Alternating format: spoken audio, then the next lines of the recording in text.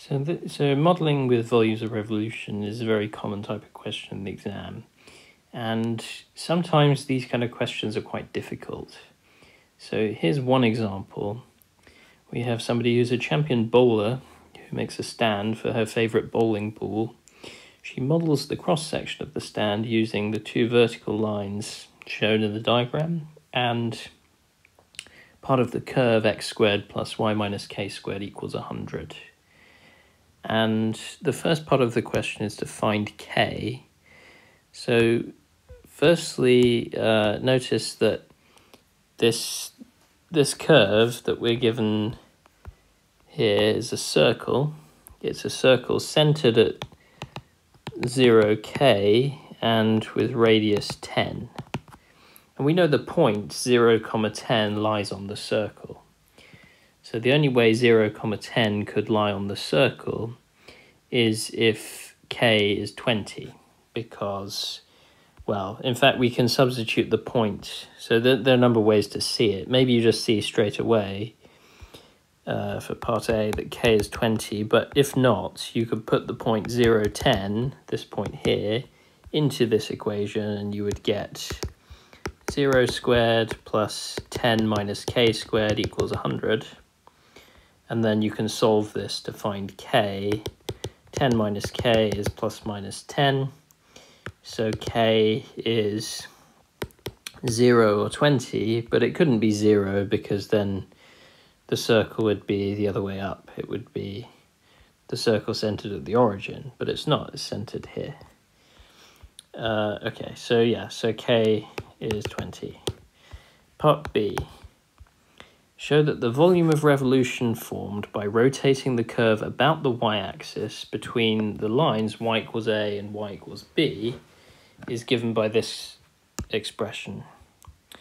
So y equals a and y equals b are some two lines here.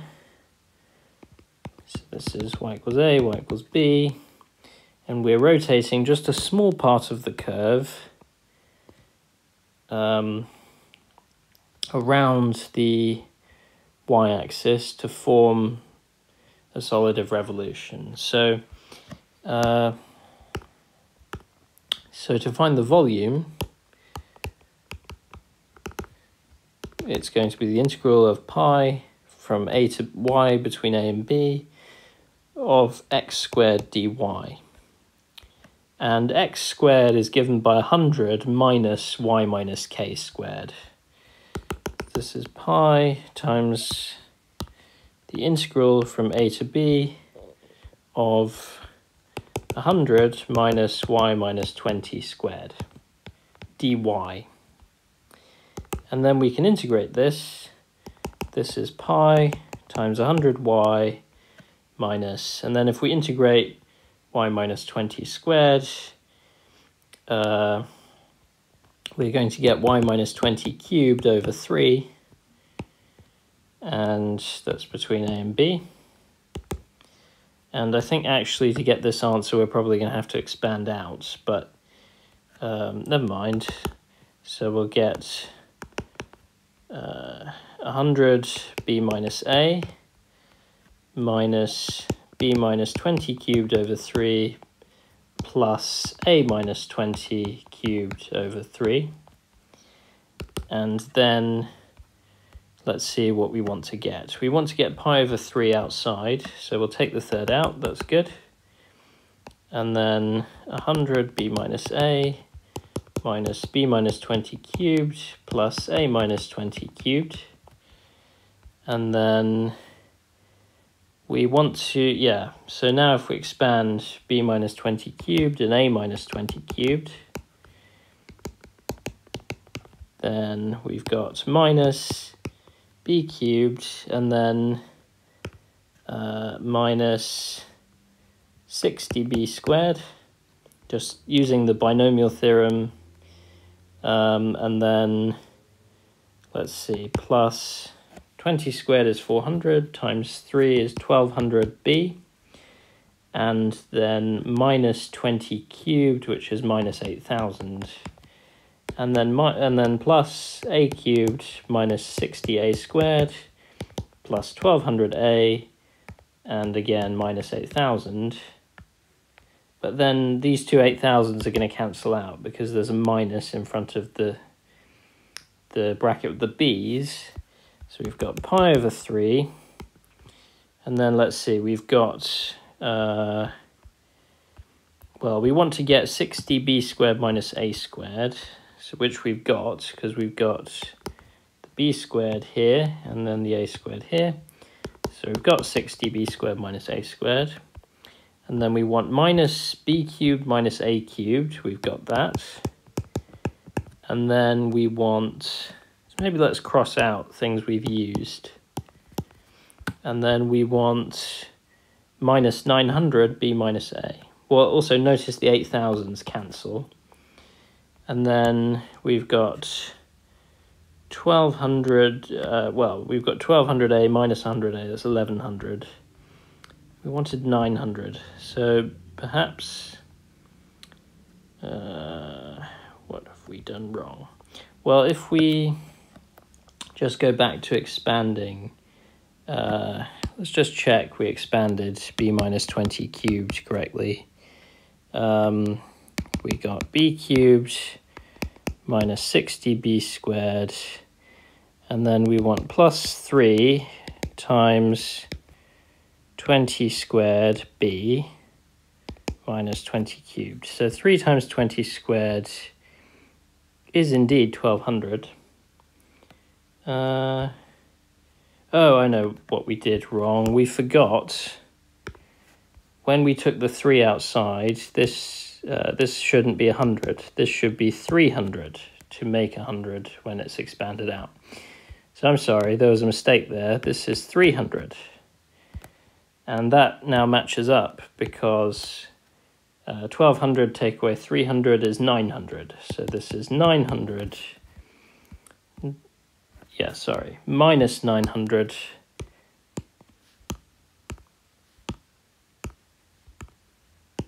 b minus a. And that's the answer. So it just goes to show, if you have a complicated question like this and it looks like it's not quite going to work out at the end, you should just go back and check what you've done, and maybe somewhere there's a small mistake that's quite easy for you to find. And then part C, the stand is made of resin, costing 2.5 pence per meter cubed. Find to the nearest penny the cost of the stand. Well, notice that the cylinder between minus 10 and 10 for x, this cylinder of radius 10 and height 20, we can work out the volume of this. Maybe I'll just draw it on in different color. So this cylinder here, we can do this and then take away what we get if we rotate the curve between y equals 10 and y equals 20. So the volume of the cylinder first is pi times 10 squared times 20, which is 2,000 pi. And then the volume of the curve rotated between 10 and 20, we can use our answer to part B. So volume of rotated curve is, we can use this with B is 20, A is 10.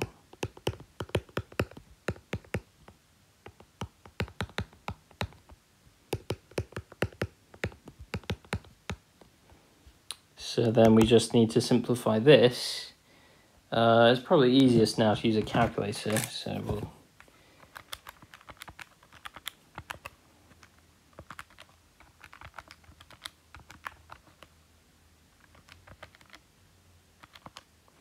Okay, so that gives us 2,000 pi by 3. So now we just subtract to get the stand, because this is the bit that's hollowed out where the curve is. We take this bit away because that's where the bowling ball goes. So therefore volume of stand is, well, if we subtract them we get 4,000 pi over 3. So the cost, we're told it costs 0.25 pounds per meter cubed. So 0.025 times this, which is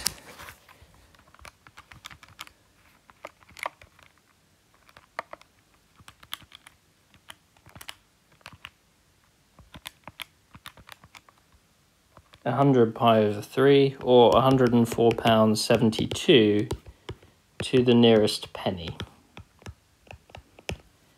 And then the last part, part D of the question, says why might the actual cost differ?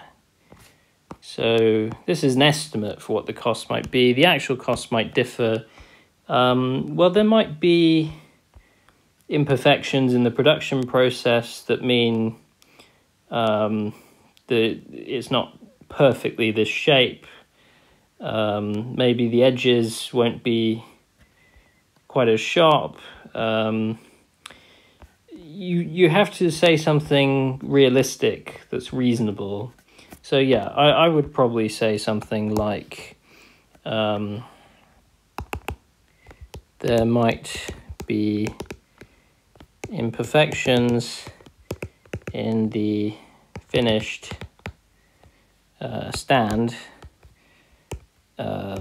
meaning it's not exactly the same, not a perfect copy of the shape of the model,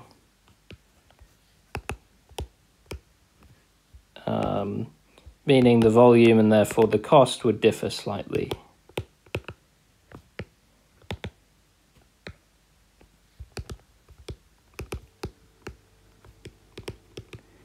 Of course, you might also have something quite reasonable that you think is something different. Yeah, don't leave parts like that blank, because if you put nothing, you're definitely getting 0 marks. Because I've noticed sometimes in maths exams, people see a question like this that they don't like the look of because it's more of a sort of reasoning question than a mathematical question. But please don't leave questions like this blank. Yeah, so modelling, fairly difficult modelling questions are quite common, and yeah, so it's important to do plenty of practice of these kind of questions.